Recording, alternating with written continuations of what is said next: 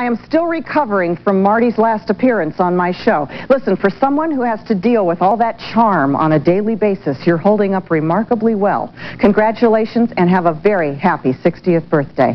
I love you both.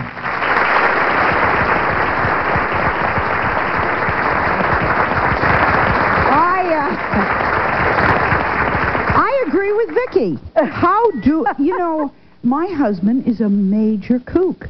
You make Carl, Marty makes Carl appear sane. He makes everybody appear sane. Is it very frustrating? Yeah. You know, the thing is, as I said, humor is very important to me. I mean, Me too, I understand that. I need that. I need that. And the fact is that we're very good for each other. You know, I mean, I'm pretty solid, and as you said, Marty's insane. So we do help each other. No, but it is frustrating in answer to your question. Yeah. Very. Oh, yeah. I know mine is. Yeah. Shirley grew up in, I'm also a Pennsylvanian. Shirley grew up in a small town in Pennsylvania. Smithtown, what was it like? Smithton, T-O-N. Smithton, what was it like? 800 people. It is small. Little tiny town on the Youghiogheny River. Is that near Pittsburgh? Yeah, about 30 miles south of Pittsburgh. What did the family do? We were in the beer business. My grandfather built a brewery in Smithton, and my father and his brothers, there were 8 in the family, 4 girls, 4 boys. My grandmother had 8 children, worked the brewery, and it was really the business in the town, you know. And great fun. It was right on the river, and I remember as a child, you know, a lot of children, you know, play with blocks and ride their bicycles. Well, I played near the vats and then the bottling house and, you know, on the railroad tracks because it was on the railroad. Here, give her that so she can, in case she needs to play. All right? Open it up. Look at it. Oh, my gosh. Well, look at that. This is the beer. This is the name of the beer, The name of the beer. And the company sold it. There it is. That's Stoney's it, Stoney's. Beer. Wonderful beer, by the way. Oh, that's a hat. great. Do we have a bottle of that stuff? There's here. Is it? The family beer. Great. Okay. Just wanted to make sure. Stoney's Light and Stoney's.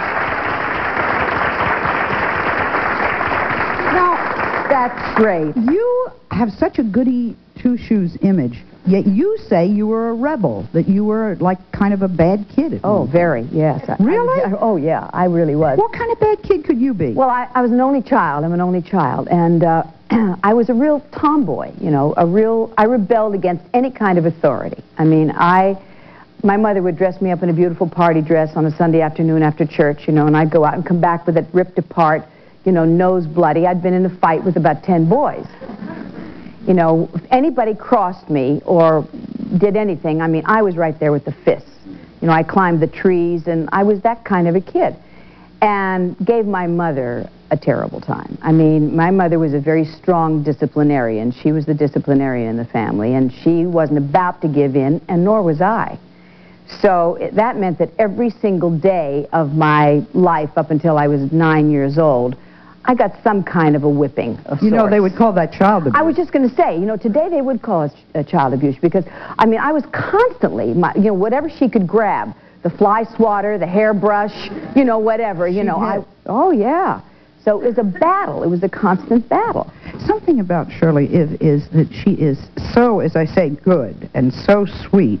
There's got to be somewhere inside a core of iron that comes from that little girl who was not so good and so sweet. We want to hear what, I think you're going to be surprised as to what she's up to this day.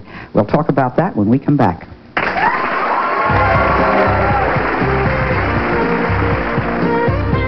Don't forget, this is Shirley's birthday, and what she doesn't know is that we know that, and that her stepson David and her 3 sons, Sean, Patrick, and Ryan, are here. They're going to help her celebrate. It's a real surprise. Stay with us.